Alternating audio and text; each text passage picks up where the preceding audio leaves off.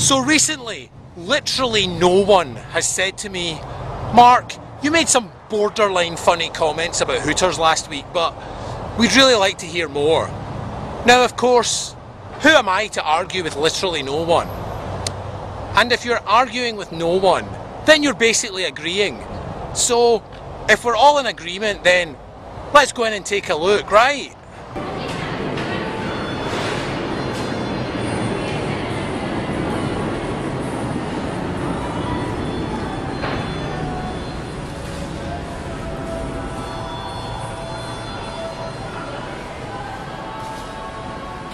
This is, of course, all part of my ongoing campaign to milk Hooters for as many cheap laughs as possible, including the use of the phrase milk Hooters. Hooters is, of course, the mammary associated meal option for men. I was going to say for morons, but I don't want to alienate too many of my audience too early in this video. The irony is, of course, that this mall doesn't have a Hooters. It only has a t-shirt stand commemorating that great time you went out and didn't go to Hooters. Not, of course, that if you did go to Hooters, it's like you don't get to see naked breasts. So a t-shirt from Hooters basically is a t-shirt commemorating not seeing breasts. Whereas a t-shirt from the Hooters t-shirt stand is basically a t-shirt commemorating not seeing breasts. Unfortunately, not seeing breasts isn't the kind of double D cup, double negative that ultimately means that you did get to see breasts. With these Hooters t-shirts, you basically have to supply your own. And by that, I don't mean chicken wings. In fact, getting a t-shirt for Hooters when you didn't go to Hooters is kind of like getting a concert t-shirt for a band you didn't go and see in concert.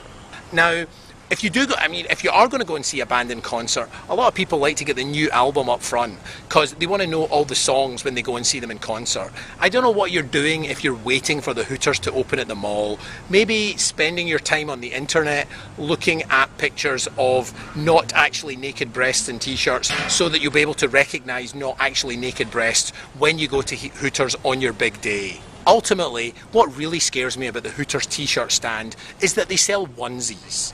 For babies. I guess that's the great holiday gift that says to your daughter, when you grow up, you can be anything you want in life, anything at all, up to but probably not including president.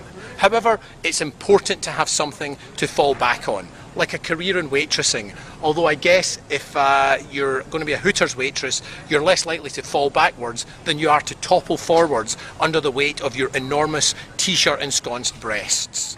To change the subject, kind of, for a moment, Tiger Woods has just come out to admit his transgressions. Basically, he's come out to say that his greatest strength is also his greatest weakness. That's right, he was undone by the eye of the tiger. The roving eye of the tiger, that is. So, for the sake of his family, Tiger has made a promise. From now on, he's going to keep his balls well away from sand traps, the long grass, landing strips, Brazilian putting greens and any form of crazy golf where the hole is basically some chick in a bikini bending forward with a look on her face that says, multi-billion-dollar celebrity? Well, knock it right in then. I'll just leave you with this thought. If there's anything we can learn from Hooters, Mr. Barnes and Mr. Noble, it is that if you want to stay competitive with the likes of Amazon, you might want to look into hiring some Amazons of your own. See you next time. Cheers.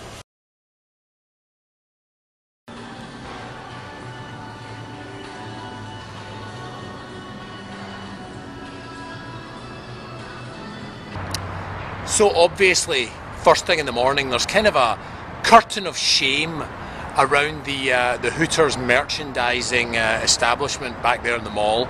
It's obviously too early to gaze upon the garments of wonderment contained underneath that shame curtain.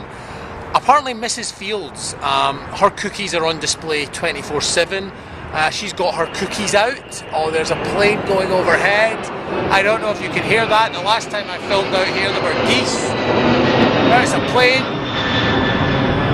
Kind of cloudy so you can't see that. But anyway, cheap, childish, sexual euphemism, haha, giggle, giggle, Mrs. Fields cookies, get that out of the way.